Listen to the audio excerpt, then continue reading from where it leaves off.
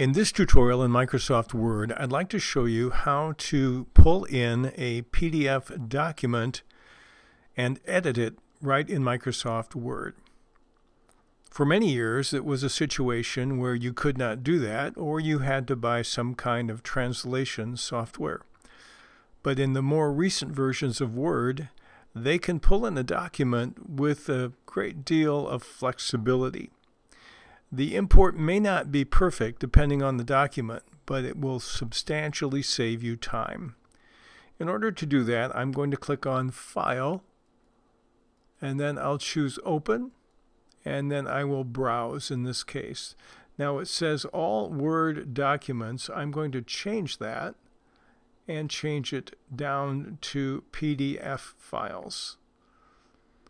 And now I'm going to find my Surface Pro user guide, and I will click on Open. Then I will get a message that I can tell it not to send again that will say this may take a while.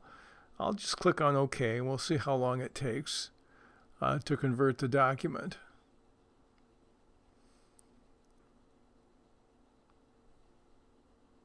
And that wasn't very long at all.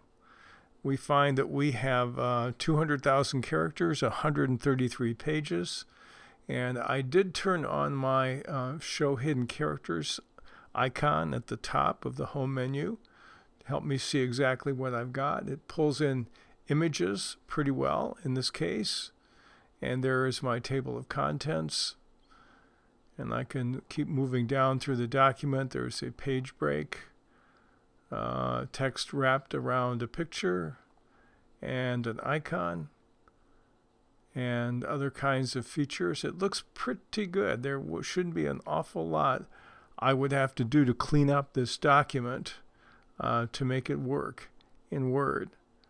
The more homemade the documents, probably the more awkward it is, the more editing you have to do. But this shows how you can take a document and pull it in as a PDF and then go edit it in Microsoft Word without any additional software. Nice feature of the latest versions of Word.